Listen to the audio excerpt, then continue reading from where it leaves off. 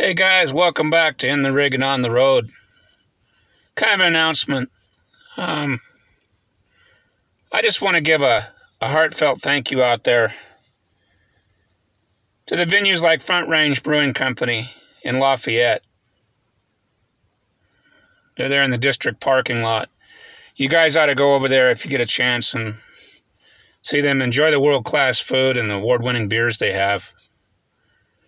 Another venue is Boco Cidery in North Boulder.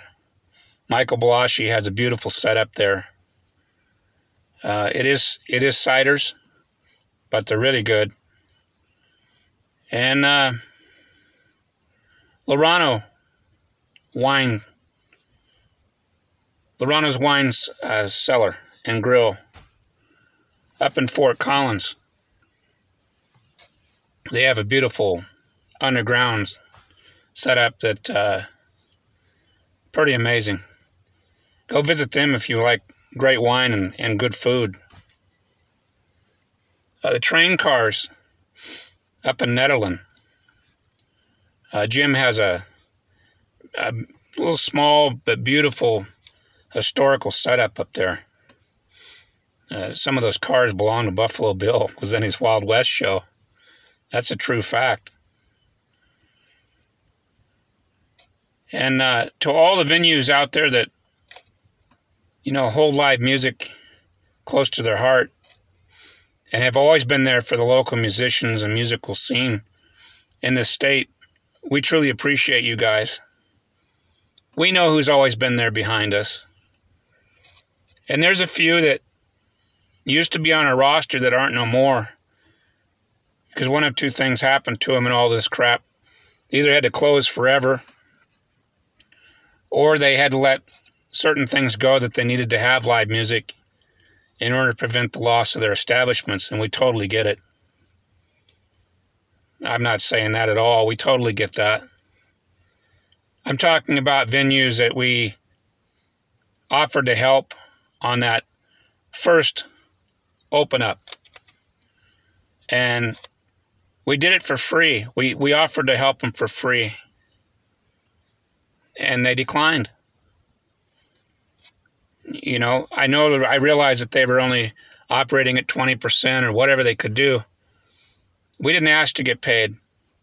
We asked to come in with fellow bands and fellow singer-songwriters that we knew and maybe pull our fans in so that they could get, business. But they declined. Those are the venues I'm talking about. The venues that have told me across the table it's cheaper to turn on a radio. That's fine. That's your prerogative. But people like live music. It's not for everybody. We realize that too.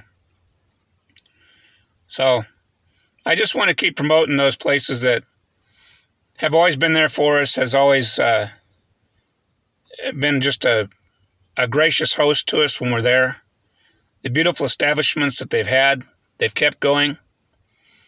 And let it be known that there are people that still have a love for the musical community here.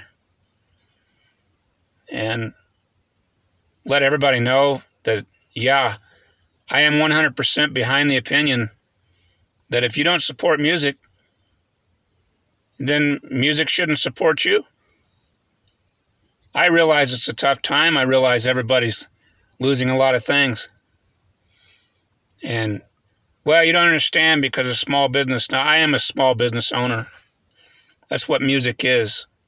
So we understand. We get it to the fullest. And,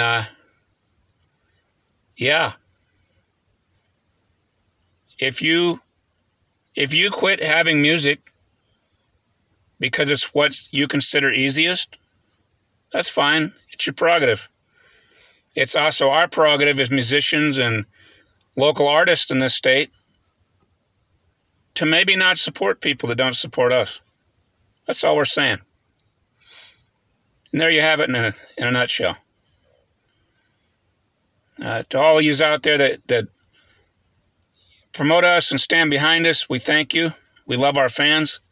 We love the venues that have always been there, and we consider always will be. We love you guys.